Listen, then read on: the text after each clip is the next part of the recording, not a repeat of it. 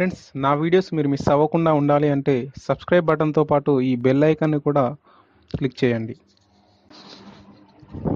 ఈ వీడియోలో తెల్ల జుట్టు రాకుండా ఉండడం కోసం ఎటువంటి జాగ్రత్తలు తీసుకోవాలో తెలుసుకుందాం. మల్లెతీగ వేర్లని నిమ్మరసంతో కలిపి గ్రైండ్ చేసి పెట్టుకోవాలి. ఈ మిశ్రమాన్ని తలకు పట్టించి అరగంట తర్వాత కడిగి వేయాలి. మరో పద్ధతి, తలస్నానానికి వీలైనంత వరకు కుంకుడుకాయలు మరియు చిక్కకాయ హెర్బల్ షాంపూలను వాడడం చాలా మంచిది. అలాగే జుట్టుకు తరచూ నూనెతో మసాజ్ చేయడం ద్వారా మంచి ఫలితాన్ని మనం పొందవచ్చు.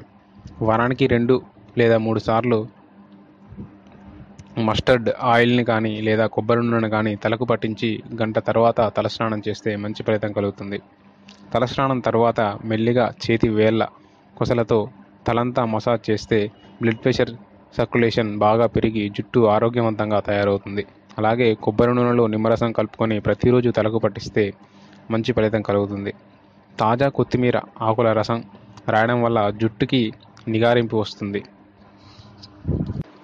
అలాగే 1 స్పూన్ కర్పూరం పొడిని కొబ్బరి నూనెలో కలుపుకొని ప్రతిరోజు తలకి మసాజ్ చేసుకోవడం చాలా మంచిది. ఇలా చేయడం ద్వారా చాలా వరకు జుట్టు సమస్యలను నివారించవచ్చు.